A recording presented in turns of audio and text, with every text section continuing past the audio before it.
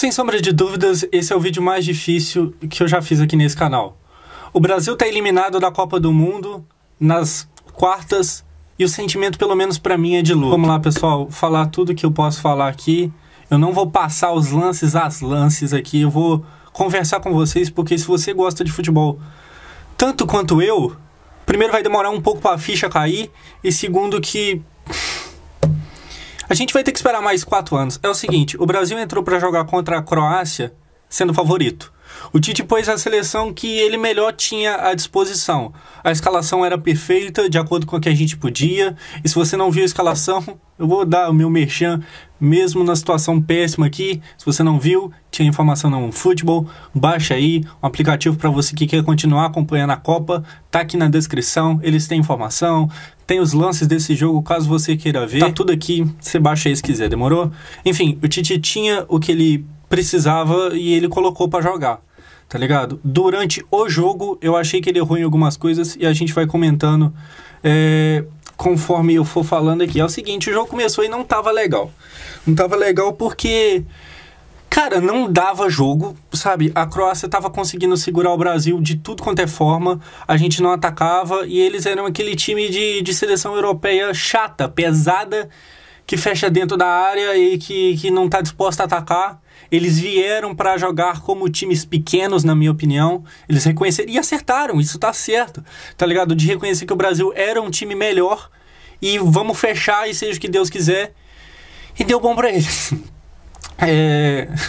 Tô segurando o choro.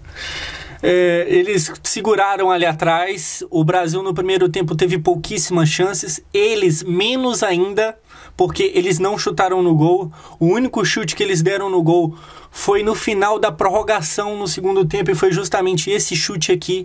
Até então eles não tinham acertado a meta brasileira, tá ligado? Só dava gente, a verdade é essa. Deixa eu arrumar isso aqui. E aí a gente foi tocando bola, não finalizava. O Neymar não estava numa boa partida. O Neymar estava tentando pouca coisa e o pouco que ele tentava, normalmente ele errava. Acertou pouquíssimos lances no primeiro tempo. O Paquetá muito sumido. O Richarlison estava se entregando de tudo quanto é forma, mas simplesmente não entrava em campo, tá ligado? O Thiago Silva fez uma partida monstruosa e é difícil conseguir elogiar alguém quando tudo dá errado. E é o que aconteceu hoje. Mas o Thiago Silva é esse cara elogiável, apesar da desgraça brasileira nessa Copa do Mundo. Ele jogou muito bem, fez uma partida totalmente correta, e se errou alguma coisa eu não tô lembrando agora. A gente vai pro intervalo 0-0, um cenário que é normal pro Brasil, porque foi assim no primeiro jogo, foi assim no segundo jogo, tá ligado? Foi assim no terceiro jogo, é um cenário que o Brasil tava acostumado, não que seja bom, mas a gente tava acostumado e melhorou. No segundo tempo a gente teve uma bola lá que bateu na mão do zagueiro, pra mim era pra dar pênalti, mas o juiz bandido não deu. Mas também não adianta ficar chorando por eliminação nas costas de juiz, tá ligado? Não é coisa de time grande, não é coisa da seleção que tem 5 estrelas, não é. O goleiro deles pegando tudo, eu não vou lembrar o nome desse vagabundo aqui agora, nem ferrando, mas pegando tudo. O cara que tava marcando o Vinícius Júnior, que depois começou a marcar o Rodrigo, lateral, que eu também não vou lembrar o nome desse corno, jogando muita bola. O Guardiola, o zagueiro, muito bom zagueiro. E assim, o Brasil começou a criar mais no segundo tempo. A gente há de reconhecer que o time melhorou, que o time cresceu. E aí foi o quê? Foi o momento ali que o Tite, pra mim, começou a errar.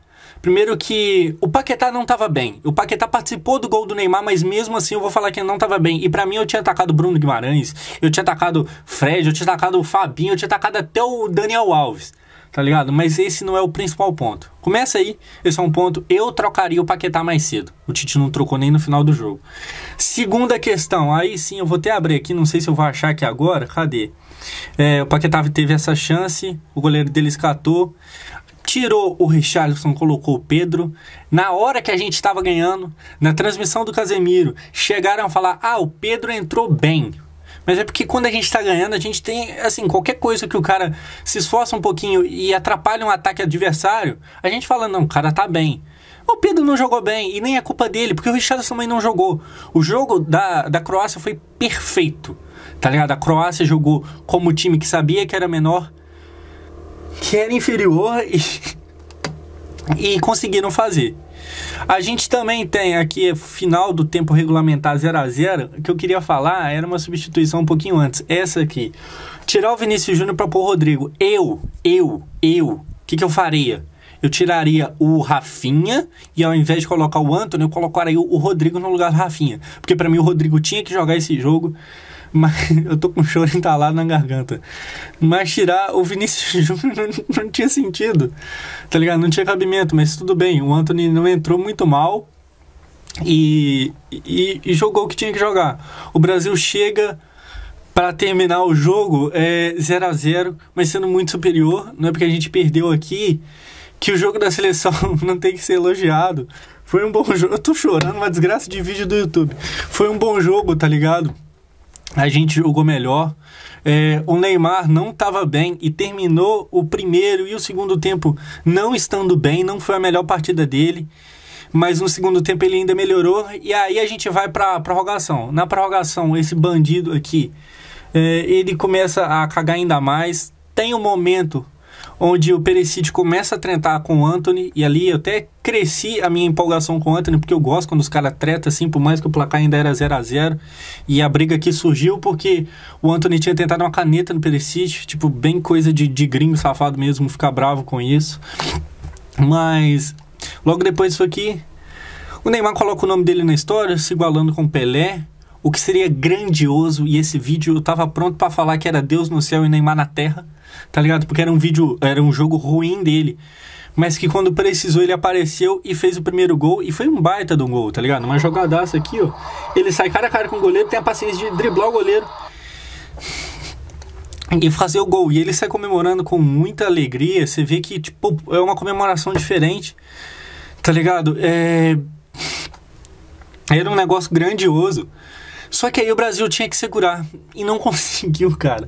É impressionante como que a seleção não conseguiu não tomar um gol de um time que não tinha chutado sequer uma vez na meta brasileira.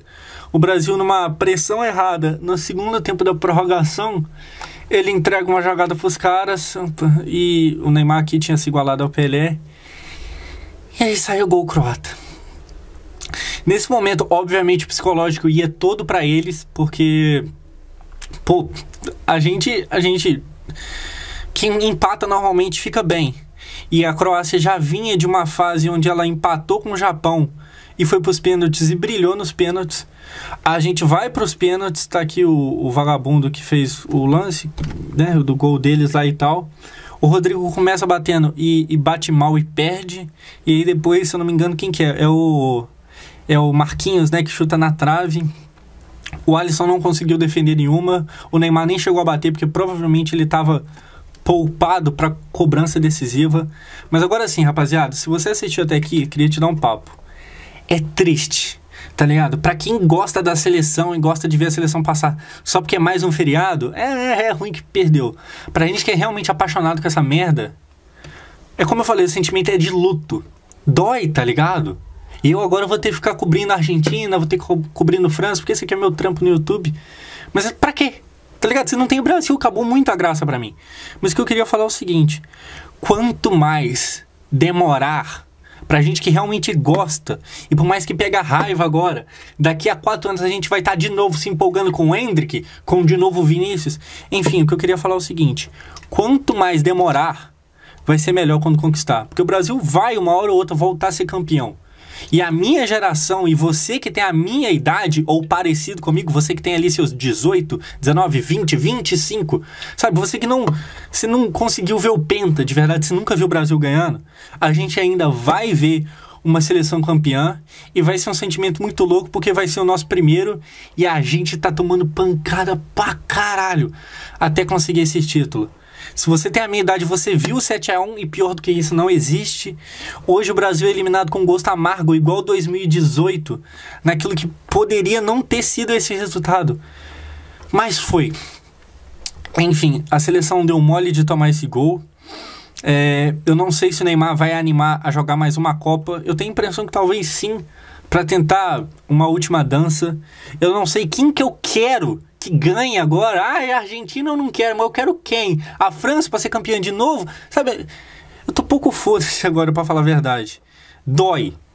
Se você alguém que gosta tanto da seleção e do futebol brasileiro como eu, é um sentimento que dói e infelizmente pra gente a Copa acabou.